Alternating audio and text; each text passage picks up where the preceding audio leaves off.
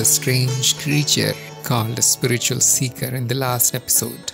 The seekers graduate very quickly towards the next level, which I am going to call as spiritual tendencies. When the seekers achieve basic knowledge, the seeker changes completely. It cannot be reversed. The knowledge is very powerful. It changes not only the mind, it changes the complete personality, the looks and the body also. Remember, the layers are all interconnected. Change at one place shows up at many places, at various levels. So much so that even the lower layers are affected and they are purified. The knowledge acts like a medicine. This knowledge is not something which is intellectual. The intellectual knowledge is also very powerful, but not as transforming as the spiritual knowledge. The behavior of a spiritual person is very peaceful. He is very stable. He is not moved by adverse conditions. It looks like as if he is in some kind of bliss. They are happy and content all the time. They are surrendered and they accept all situations. Such people are minimalist. Although they have everything that is required for a good life, they never show off.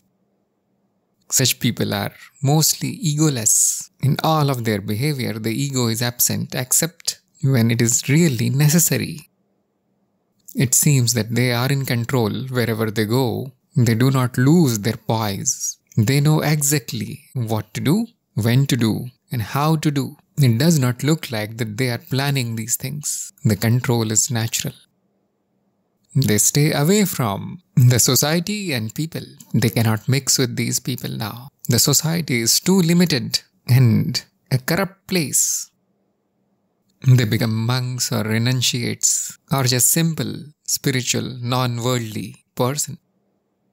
For them, everybody is same. From beggar to king, from a child to an old man, everybody is same. They treat everybody and even the animals with love and respect. Sometimes this equal treatment is seen as indifference because they do not cling to anybody. They are okay if something good is happening with people and they are okay if it is not so good. It is the quality of the unconditional love, and ordinary people cannot understand these things. Spiritual people do not favor anybody. There is no world for them. There is no country for them. There is no caste or religion for them. They have left all that garbage behind. They are very pure. They will avoid people and they will only approach you when it is extremely necessary or when there is a spiritual matter involved. Their speech is very sweet, and something which is remarkable about their speech is that they never lie. They are very truthful. And if required, they hide things. They have purified their speech also. And whenever they speak, wisdom drips from their speech. And if it is not necessary, they do not speak at all. They will talk only when it is needed. They have nothing to say. They have nothing to tell. But they will talk nicely whenever there is a question. They can talk for hours on spiritual matters. The speech is a direct reflection of our thoughts. If you could see their thoughts, they are mostly in a meditative state because of presence of awareness. Unnecessary thoughts do not occur. It is like a 24-hour meditation. And whenever there are thoughts, they are very few and of practical nature. This needs to be done, that needs to be done. This happened, that happened. The mind is not restless. It is peaceful. They do not think more than necessary. The thought has been replaced by awareness. And that is the secret behind their behavior and speech, that the actions and speech are happening in the light of awareness. And so they have acquired this purity. There is no thought. That does not mean that they cannot think. They have realized that thinking takes them to a limited destination. There is much more beyond thought. There is much more beyond intellect. And this can be accessed by awareness. Knowing their true nature, knowing their oneness with everything, they become equanimous and they live in this field of awareness, in this light. Even the desires do not trouble them. The equanimity is stable in the case of a spiritual person. Yes, there can be gradations of spirituality.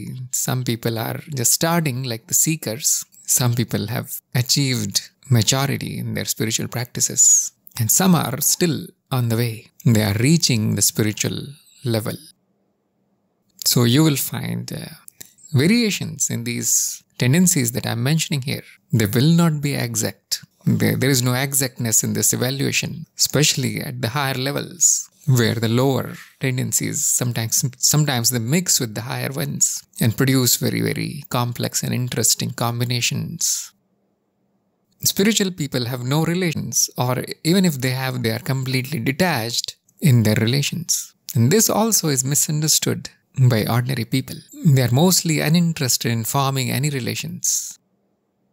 And they do not stay at one place for long. That reduces their chances of getting into a relation or knowing anybody intimately to almost zero. Their only relation is with their guru or with their teacher. The guru is everything for them. All the relations will break at the time of death, or they keep breaking and building all the time for an ordinary person. But relation with the guru will last forever. And usually, even in a detached state, they are very friendly with everybody. But the avoidance can be seen very clearly. They have realized that the only relation that is possible between people is that of oneness. It takes two to be related. How can I be related to you if we are one? This is the highest kind of relation which a spiritual person has realized. And now he needs no other relation. Such people do not need any kind of entertainment because they are blissful all the time. The entertainment actually is a distraction. And sometimes they are entertained by satsang, by discussion on spiritual topics, sharing the knowledge, or raw nature is their entertainment. They feel good when they are in nature. They tend to stay away from cities, noise and pollution and crowd. Sometimes reading the scriptures is their entertainment. They do not read for knowledge, they read for entertainment, curiosity. People need entertainment because their lives are miserable. So they are always running after something which can make them happy. Those who are equanimous, they do not need anything to make them happy. They are the source of happiness. Happiness comes from wisdom, not from entertainment. They have realized this. Like any other layer, the spiritual layer and the spiritual tendencies are also limited. The spiritual lifestyle is a lifestyle. It has a signature. The state of the awareness can come and go. And of course, there are people who declare themselves spiritual, but they are simply faking it for whatever reason. This state can also get afflicted. Such people, because they love meditation and practices and extraordinary experiences, they start ignoring their own mind and body. They do not call it their own because they have seen the illusion of it. So there is no more any interest there to maintain a healthy body. So they may look like mentally imbalanced and the bodies they look dirty and sick can happen. It is the affliction of the spiritual kind. Many people go into spirituality from a material life. They have families, they have children, and when they see the truth of it all, they simply dump them. They ignore their responsibilities towards the society. Even if a person is spiritual, the person will be dependent on society for his or her survival. You cannot survive well if you ignore the responsibilities. But probably the hardcore spiritual people are not worried about survival even a tiny bit. Some people get into supernatural and they start playing with the fire of supernatural without realizing the consequences.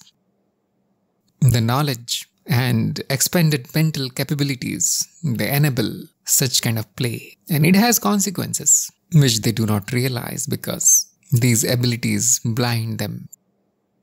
Some people desire powers and actually they enter the field of spirituality for nothing but powers. Some of them get it and then they face the consequences. Intense desire for power is actually an affliction. It means that you have not realized that you are all powerful already. that which demands power is the ego, not the experiencer. It has all the powers already. So there is a little bit of defect in the realization here, or you can say there is no complete realization. Some people suppress their desires when they enter the spiritual field, and as they grow old, the desires come back and they take revenge. If the spiritual person is famous and this happens, it creates a lot of controversy. It creates headlines in the newspapers. And it is surely because that person has lost his balance. The old suppressed desires, they have turned into mental afflictions. Being fake and calling yourself spiritual is already a mental affliction in itself. Some people, they form cults of various kinds. They love followers, which is a mental affliction. Why would anybody who is eternally blissful want followers? So those who want followers, they are already falling. They're already not on path. Some people do get followers. They get powers. They get a little bit of control over supernatural. The result is that they become megalomaniac. It is a major affliction. You can read the stories, you can read the history. The extraordinary powers also have the ability to corrupt a person completely.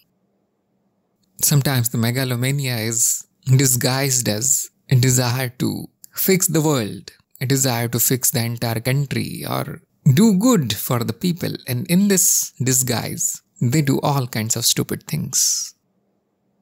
They try to control, they try to brainwash. Some of them, they form armies and convert people forcefully. Kill anybody who do not agree with them, do not agree with their version of spirituality. In this case, the spirituality is down the drain and it has been converted into a cult or a religion of some kind. And now the leader is simply forcing their views on others. Ignorant people, defenseless people. There are two kinds of people in the society. The first ones, they hate spiritual people. They are totally material in nature. The second kind, for some reason, they respect spiritual people. They want to be spiritual, but they are not spiritual. And they can see a few qualities there. They want to become like a spiritual person, but they cannot. And these are the ones that end up following so-called leaders or the gurus mindlessly. Even then, these afflicted people, they do not cause too much damage. The damage is caused by marriage of religion with politics and racism and nationalism that causes biggest damage, and you can see it has already happened. A single crazy fellow spiritual seeker usually is totally ineffective in doing anything in the society. There are exceptions and they become the great masters whom everybody remembers for many thousand years. Now I'm not talking about the afflicted personalities here. These are extraordinary personalities and they are of the spiritual kind. You will never remember a rich person. You will probably forget the kings. You are going to forget the beautiful and simple people. But spiritual people are remembered for many thousand years, even by ordinary people, especially if they do something good for others. You will never remember an industrialist or a scientist or a politician or the rich people in your town. Their names will be lost in the dirt of time, but a spiritual person is beyond time. Nobody knows his name, but they know who he is. What are the suggested paths for a spiritual person? And that sounds meaningless because they do not need any path. They are supposed to be at the end of their path. They don't need any practice. They don't need any meditation. These are like medicines. If you are cured, why do you need all these medicines? Why do you need a practice? If you are practicing, that means you are somewhere on the way. You have not reached this level yet. Still, because just like I said, there are some gradations here. Not all are at the highest point. So sometimes in the presence of afflictions and impurities, demand some kind of practice, and we call them the practices of purification. And also such people, they desire for liberation. That is their goal, to be liberated from human births at least. That is their near-term goal. And you must be thinking now, what can be higher than this level? It looks like this is the highest for the humans. And probably you are right here that once the awareness has been established completely, this creature is going to graduate above humans. You can no longer call them humans. So I would say this is the last step in the human form, but the human lineage continues. There are more levels. We are going to examine them in brief in coming episodes.